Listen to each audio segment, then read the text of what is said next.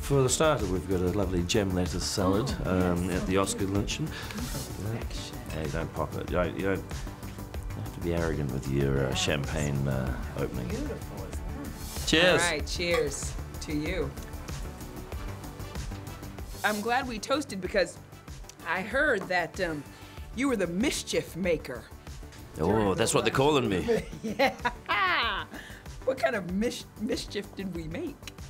Well, I don't know. I don't know about what mischief. Cynthia, I was standing in it. other people's seats, so I really messed up the seating arrangement. I didn't really obey that rule. Oh, how many rules do you really obey in life? I obey the physical rule of needing to continue breathing. I do that. I'll stick with that one. There you go. And nothing else. That's about it. I will tell it all. Cynthia Erivo told on you. She said Did she? Taika was making all sorts of mess in there. He was just causing all sorts of Oh mischief. yeah. No, that's right. Charlize is another one. She's a ratbag. She was actually the perpetrator of a lot of the rule breaking. Who did you end up buying the class photo, by the way? Because I love to see that. Oh. I like that image of everybody there. I was next to Kathy Bates. Nice. Yes, and then Bong Joon-ho steps right in front of me, ruined my photo. But that's what he does. That's what he does. He likes to. He's obsessed with sort of ruining my career, sabotaging my moments. And as a nominee, you know, he was like, "Oh, I'm going to be nominated too." I'm like, "Just relax, man. You don't have to." Oh, that's next thing he gets nominated as well. He's just copying me. Do you? Because Greta Gerwig, she was in here and she told me how. Well, she's copying me as well. She's obsessed with me. She's obsessed with just trying to get do whatever I'm trying to do. She's trying to do it as well. In fact, most of those people in that room, if they're truthful, they're being honest. Next thing Jealous. you know, next year she's gonna make JoJo Bunny. Yeah, exactly. Exactly. See what I'm saying? But Greta, she was telling me how 2 years ago she actually made the connection at the class photo with Meryl Streep to do Little Women. Like Meryl said, I heard you're doing Little Women. I'd like to do it at the class photo, and all of a sudden, boom, Meryl Streep's in the movie. So, do you ever think about that? Like, should I try to talk Kathy Bates up, or should I try? Let's see, what can I do? Well, now I'm thinking about it. Now you've said it was too late for me. See? Why didn't someone tell me that, and I could go and talk to these people? See?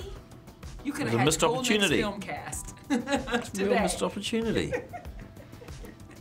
Who would I have wanted to talk to in there? Nobody, because I don't watch other people's movies, because I just watch my own things. Here's what I do.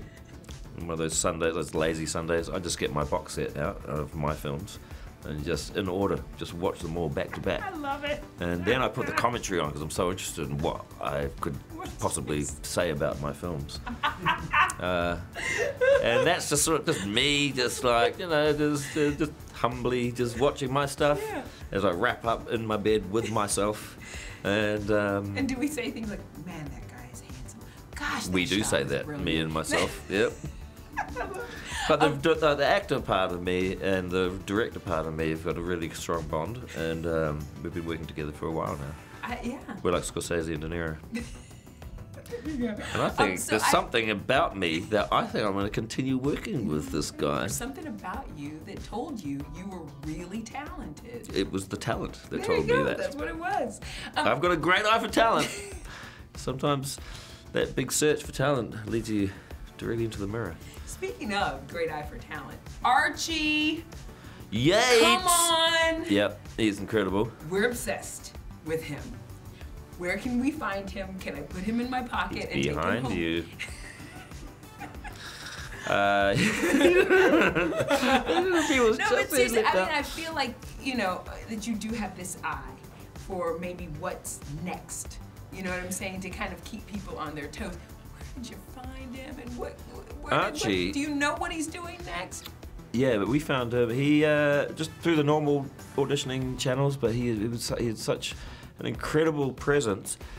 I watched the little tape on the casting website and stuff, and he, as soon as I saw him, as soon as I saw his face, I said, I don't care if he can act or not, he's in the movie. And just cast him right there, just because it's just something about him. You want to keep watching him. Mm-hmm. You fall in love with him. Bravo you, because it was perfection. We heard that you may have been approached by Lucasfilms to do it. No? Listen, what does approached even mean? I've seen Star Wars. That's about as far as it got.